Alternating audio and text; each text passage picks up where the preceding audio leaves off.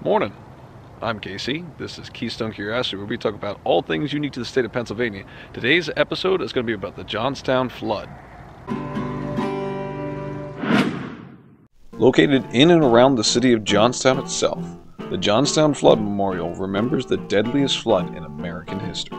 Founded in 1800 by a Swiss Mennonite named Joseph Johannes, the site that would later become known as Johnstown was initially a village of the Delaware Nation known as Conemaugh. The town was established in a floodplain valley where the Little Conemaugh and Stony Creek rivers converge into the Conemaugh River. From there, the waters flow through western Pennsylvania on its way to Pittsburgh as a tributary of the Allegheny. Because of its access to the Pennsylvania waterways, Johnstown first rose to importance in the 1830s with the construction of the Allegheny Portage Railroad, a series of inclines and rail lines used to transport canal barges through the Allegheny Mountains. The railroad itself is a marvel of engineering for its time, which I will absolutely be covering in a later episode.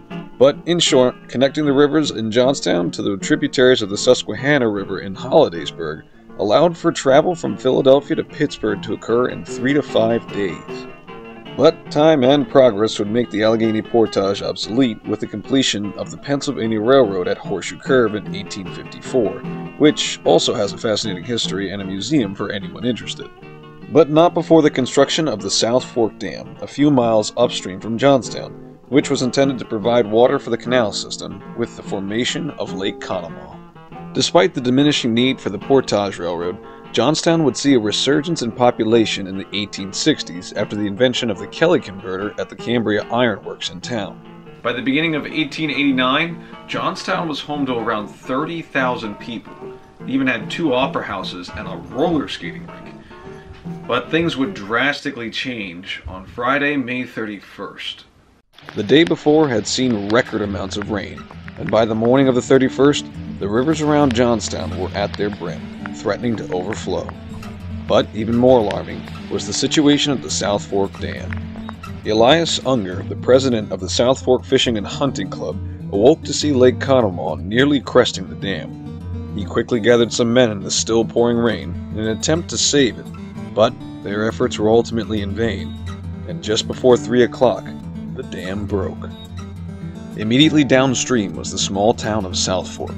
Though most of the townsfolk had escaped to higher ground, 20 to 30 buildings would be utterly destroyed and washed away by the 3.8 billion gallons of water that had just been released.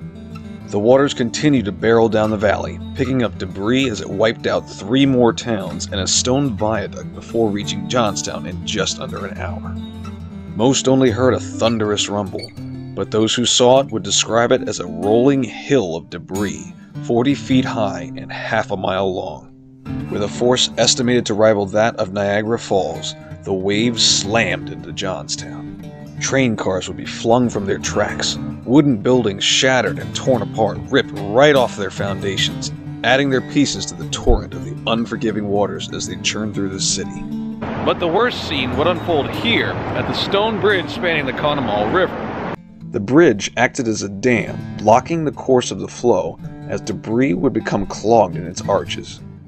The tangled mass of trees, house parts, and wire trapped many of the townsfolk, and as the water settled, a fire soon took its place, likely started from kerosene and oil-based lamps that had become common in homes for the time. Frantically, rescuers did everything possible to free whoever they could find, but sadly their efforts could only go so far as the fires spread. When the fires burned out and the waters receded, the survivors would look upon what had once been their home and begin the search for loved ones. Many would never find them. 99 entire families were wiped out, with over 300 people left widowed. At the final count, more than 2,200 would lose their lives, nearly 700 of which would never be identified, and bodies would be found downriver as far away as Cincinnati and as late as 22 years later. But what exactly caused such a disaster? How did the dam break, and could it have been prevented? These are exactly the sorts of questions that people started asking after the disaster, and all eyes turned to the South Fork Fishing and Hunting Club. As it turns out, the South Fork Dam had actually broken due to neglect about 37 years prior. The initial dam was built under the direction of expert builders and included safety measures like drainage pipes, which allowed access to the dam in order to make repairs. When the club purchased the property in 1879, they did so with the intention of creating a mountain getaway for their wealthy members, which included many business moguls from Pittsburgh like Andrew Carnegie. Part of that getaway included the peaceful waters of Lake Conemaugh, which they endeavored to reform with the building of a new dam. This would be rebuilt and funded by the club, with the work being done by the lowest bidder, who happened to have no prior experience engineering dams. As such, this new structure would lack many of the safety features, and was made from cheaper building materials. The issues with the quality would be further exacerbated when the club had elected to lower its height and partially block the only spillway with fishnets. None of the members would ever face charges or be held accountable, but many of them were actually involved in the rebuilding of Johnstown itself. The cleanup efforts would take months, and would see the help of Clara Barton at the first real test of the newly founded American Red Cross. The rebuilding of the town would take much longer, and later include certain safety measures to the rivers, helping to ensure that the lessons of such a disaster were not learned in vain. These lessons live on and are taught alongside the stories of that fateful day at a few locations in and around Johnstown itself. In 1964, the National Park Service would acquire the remnants of the South Fork Dam and form the Johnstown Flood National Memorial. The Visitor Center welcomes the park's more than 100,000 annual visitors, with a view that overlooks what had once been Lake Conemaugh. Here they hear the voices of the past as they explore the small museum and wander trails detailing the failing of the dam. In town stands the Johnstown Flood Museum. While not a part of the National Park Service, the museum is run by the Johnstown Heritage Association, who bring the history of the flood to life with interactive displays and detailed maps. Staff members guide visitors through 3 floors of the museum, telling the stories of individuals who lived through this disaster. Which was honestly my favorite part of the entire visit. Whether because of some familiar connection or from a deep-seated love for history, these folks go into detail with a passion rarely found for events like this. I'm actually a little bit ashamed to say that I came here thinking I was going to be bored relatively quickly and after a few minutes just be kind of done with the place. But I was pleasantly surprised to be wrong.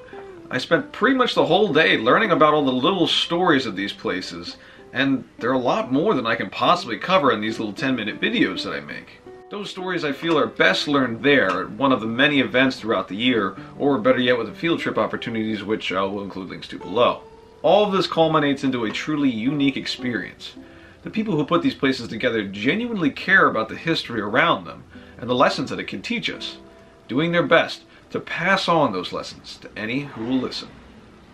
That's going to wrap it up for today's episode. Thank you guys so much for watching. As per the usual, if you have any suggestions of where you'd like to see me go next, feel free to leave them in the comments below. In the meantime, hit that like and subscribe so that you can receive notifications about anything else near Johnstown or all across the state of Pennsylvania itself. But in the meantime, y'all have a good one.